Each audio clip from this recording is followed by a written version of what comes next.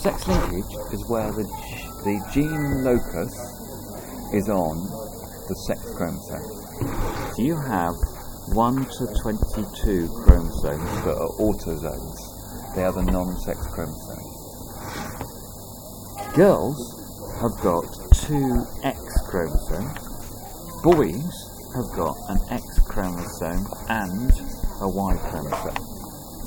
That means that if a gene locus is on the X chromosome, girls can carry 2 copies of it, like any normal autosome.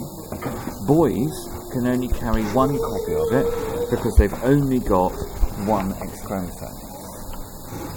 The classic example for this is colour blindness or haemophilia, which is a blood clotting disorder. Boys inherit their X chromosome from their mums. They inherit the Y chromosome from their dads, because that's what makes them a boy. Girls inherit an X chromosome from both parents. Now, if we look at colour blindness, and we say that having normal vision is N, which is dominant to little n. If we take this colour blindness allele, because it's sex-linked, we say that it's on the X chromosome. So here we've got a female, and the female carries 1 copy of the recessive and 1 copy of the dominant.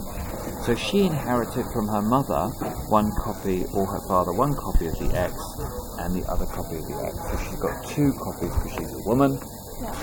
Now, she then meets and reproduces with a male who again is not colourblind, but he only has 1 copy of the X chromosome because the other one is a Y. If we breed these together, then what we're going to get, we're going to produce a Punnett Square. We're going to put gametes,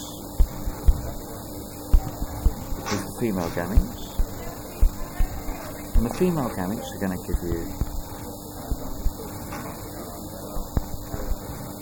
that.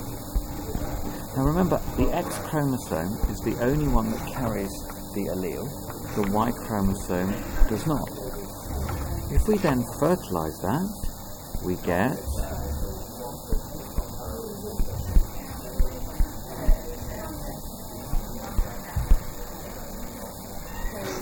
what you can see is that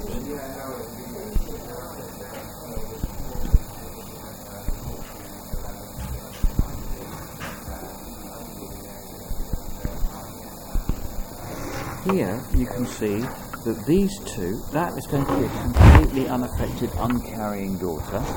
This is going to be a daughter who's a carrier. This is going to be a son who's completely unaffected. But this is going to be a son who's carrying a sex-linked condition, because he's inherited this X chromosome from his mother, and he's inherited this Y chromosome from his father. Now, remember our definition of a recessive allele, that a recessive allele is expressed in the phenotype when it's the only allele present.